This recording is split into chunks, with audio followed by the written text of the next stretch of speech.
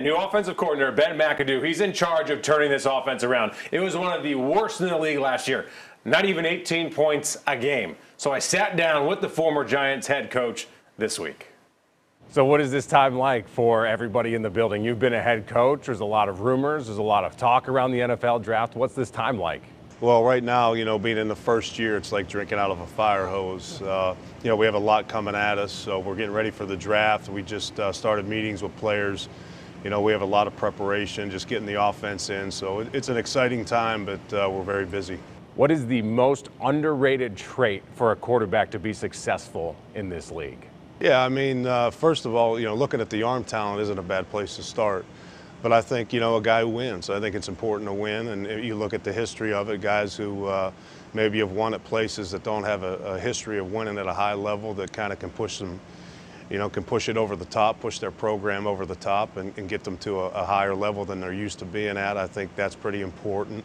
And the guy's got to be able to handle, adversity.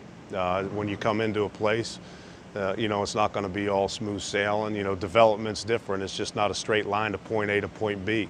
There's a lot of ups and downs on the way through to getting to the player that they're eventually going to be, and you just want to have a guy in here that can do that, that can handle it, that can play through the ebbs and flows of not only a game but a season, and it's a long season.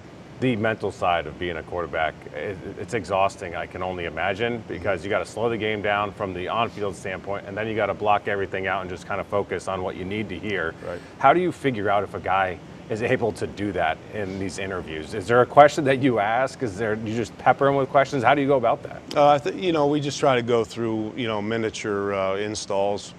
Go take them through the install and test them on the install and really see how they. It's really see how they learn. If they got to this point mentally, then they're capable. You just have to see how they learn, and then you have to tailor your teaching really to how they learn. And the biggest difference in this game and the college game, in the college game, you have to know what you have to do and maybe what the receivers have to do, or who you're getting the ball to.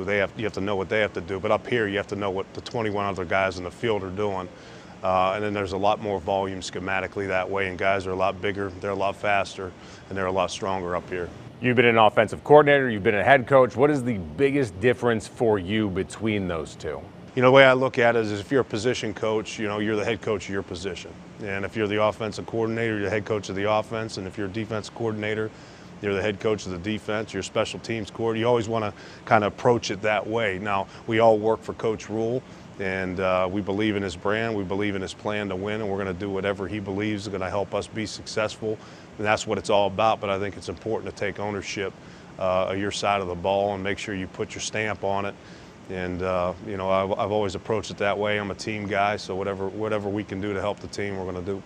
When you watch this film, what has to get better on the offensive side of the ball? What is just unacceptable to you? One of the big things, Coach Rule talks about in his plan to win is winning the turnover battle. And you're going to make, you're going to make some decisions and some throws, and you're going to have some turnovers. But what we need to do is we need to minimize turnovers based on bad decisions. So we need to clean up our decisions, and you're going to miss some throws, and they're going to result in interceptions, and that's just football. That's a part of the game. But we got to hang on to the ball when we hand it off and when we catch it. So we want to keep those fumbles to a minimum. But the biggest thing for us is the turnover ratio. We want to win that. Are you able to install an offense right now? Because there's so many questions at quarterback. And I know Sam's the guy in the room right now, of course.